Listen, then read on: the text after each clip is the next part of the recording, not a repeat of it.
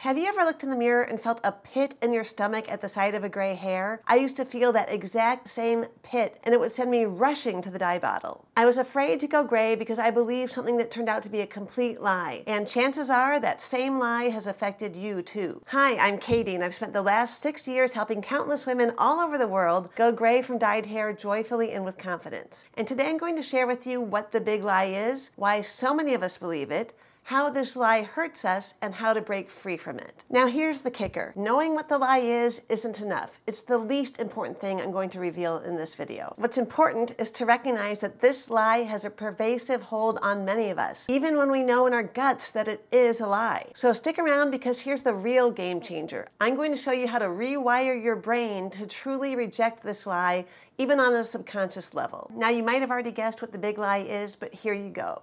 The big lie is that only old people can have gray hair. It sounds kind of silly when you say it out loud, but that is the message that many of us internalized growing up, even if we found our own first gray hairs when we were teenagers. So why do we believe that gray hair is only for old people? The truth is, this belief didn't just happen overnight. It was carefully crafted by advertisers. Back in the early 20th century, when home hair dye kits first hit the market, advertisers had a problem. They had to fight the stigma against using hair dye, and they had to convince women that using hair dye products was essential to retaining their youthful beauty. So they pushed a simple yet powerful idea: gray hair equals old, and old equals undesirable. The message was clear. If you wanted to stay relevant and attractive, you had to cover your grays. And this messaging worked. It really did a number on our collective consciousness.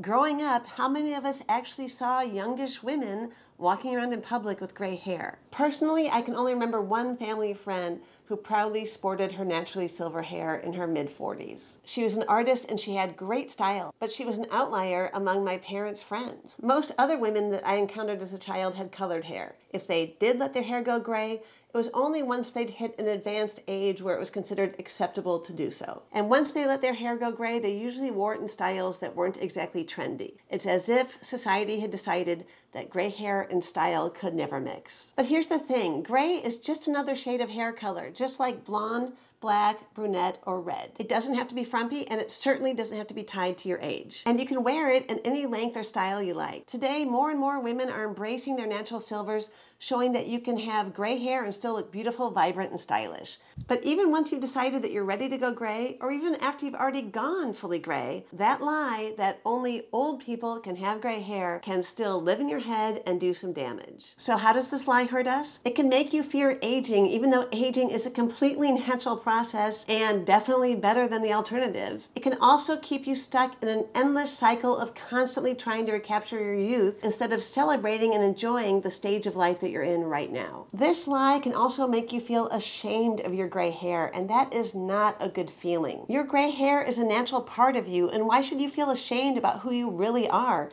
You're a person with gray hair. There's nothing wrong with that. Another way this lie hurts us is it can make us feel like we have no choice but to dye our hair, despite the myriad of reasons that we might not want to keep dyeing our hair. For example, allergies, health risks, risks to the environment, the damage that it can do to your hair, or even just not wanting to spend the time and the money anymore to dye your hair. In my own case, once I decided that I was ready to stop dyeing, after thinking about it for quite a while, and I approached my hairdresser, she flat out refused to help me because it would make me look old.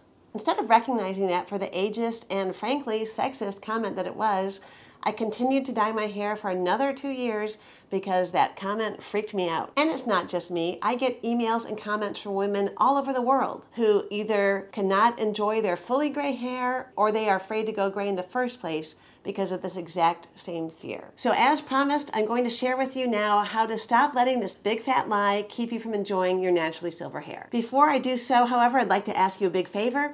If you're finding this video helpful, fun, or informative, will you please press the like button and subscribe? I'd really appreciate it. Thanks. Okay, so here are my suggestions for how to get that lie out of your headspace. Believe the evidence of your own eyes. If you have gray hair, no matter what age you are not too young to have gray hair. You're exactly the right age for you to have gray hair. So we've got to Take age out of the equation altogether when it comes to gray hair. Believing the evidence of your own eyes should help you stop associating gray hair with advanced age and will help you more comfortably accept your own gray hair. Retrain your brain not to see gray hair only as a marker of age, but as an actual hair color. Here's how you do that. Look at people or pictures of people with gray hair. Really look at their hair, not their faces or their clothes, just the hair.